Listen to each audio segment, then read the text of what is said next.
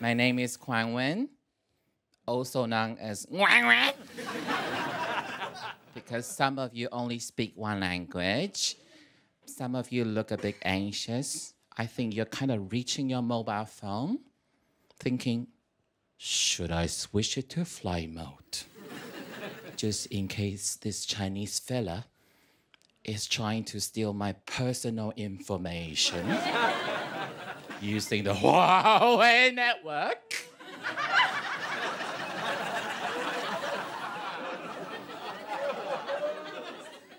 To that, I would say, your government has already allowed the Chinese to come here to build nuclear power plants on this island.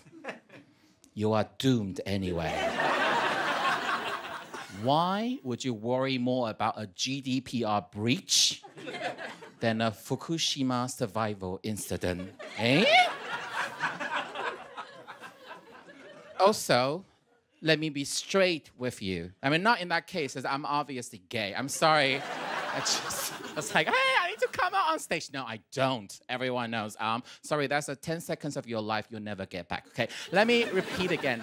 I just want to say, despite this Chinese accent, I'm actually not from China. You're looking at a beautiful citizen from the beautiful island of Taiwan. Yes, I'm one of the good ones. Hey!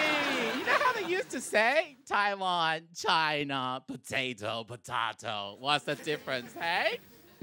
Not after 2020. No, it's more like Taiwan, China, star pupil, patient zero. Okay, so I will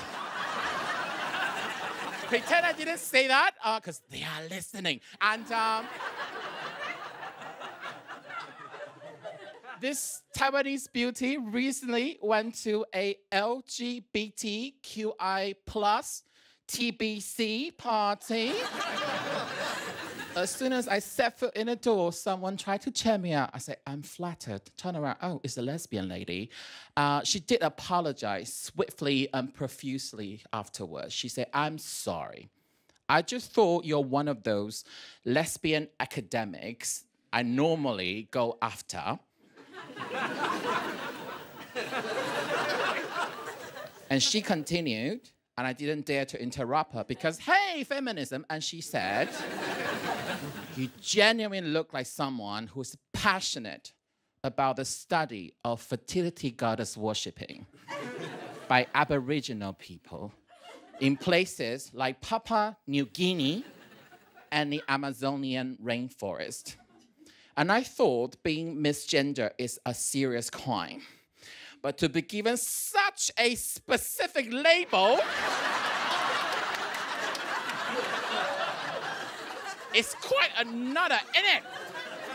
And I already paraphrased because what she said was, I thought you were a lesbian assistant professor.